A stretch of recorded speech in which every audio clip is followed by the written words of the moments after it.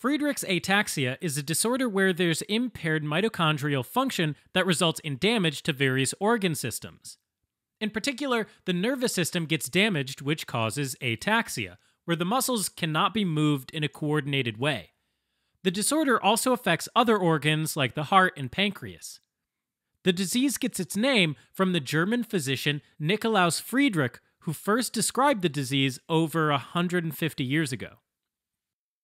So normally on chromosome 9, there's a gene called the FXN gene that encodes a mitochondrial protein called frataxin. The normal amount of frataxin varies by tissue, with some tissues like the nervous system, pancreas, and heart containing lots of it. Frataxin helps put together cofactors called iron-sulfur clusters. It is a combination of iron and sulfur that form part of enzymes with many functions, such as electron transfer, which is a key part of mitochondrial ATP production.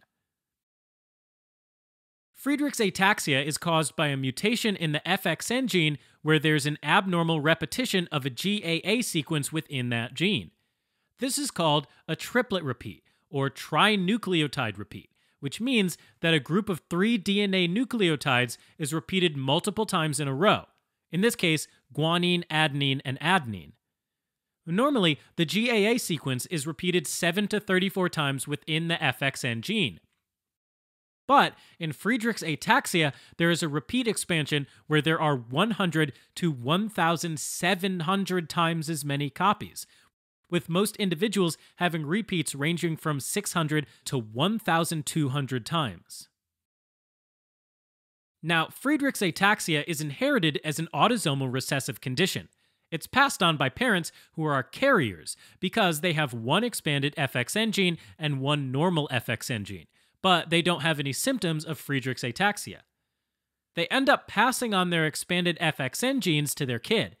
Inheriting both copies of the FXN gene with an expanded GAA repeat is the most common way to get Friedreich's ataxia.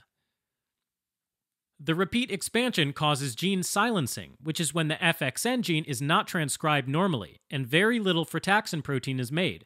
With low levels of frataxin, the mitochondria are unable to efficiently incorporate iron into iron-sulfur clusters, and as a result, there is lower mitochondrial ATP production, so there's less energy available for the cell.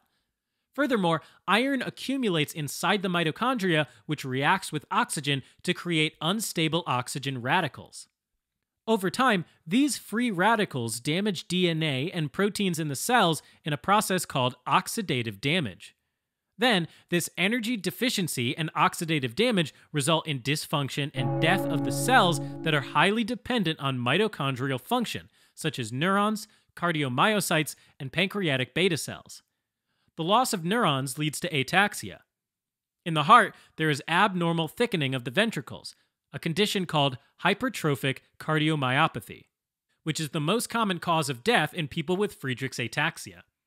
In the pancreas, beta cells die off, leading to decreased insulin production and diabetes mellitus. In individuals with Friedreich's ataxia, the ataxia usually begins in childhood, which causes them to have difficulty in walking. They might have some muscle weakness and loss of proprioception, which is the sense of your position in space relative to other objects. Usually, it affects the legs and then moves up to the torso. A generalized feeling of fatigue is also common. Eventually, most people with Friedreich's ataxia need a wheelchair to get around. In later stages, they may develop complications of cardiomyopathy, such as heart failure, and some even end up losing their vision and hearing. The diagnosis of Friedreich's ataxia is established by genetic testing. This test is used to identify the expanded GAA repeat in both copies of the FXN gene, the most common cause of Friedreich's ataxia. Additional tests may be performed to help determine the extent of the disease, such as an MRI of the brain and spinal cord, and echocardiography to measure the heart wall thickness. There is no treatment that can slow or halt the progression of Friedreich's ataxia, but symptoms can be managed. For example, physical therapy can help maintain muscle function. Alright, as a quick recap, Friedreich's ataxia is caused by a repeat expansion in the FXN gene on chromosome 9. It is normal to have less than 34 GAA repeats, but it is pathogenic if there are over 100 repeats. Friedreich's ataxia affects the nervous system, pancreas, and heart due to defective mitochondrial function and oxidative damage. Ataxia, diabetes, and hypertrophic cardiomyopathy result.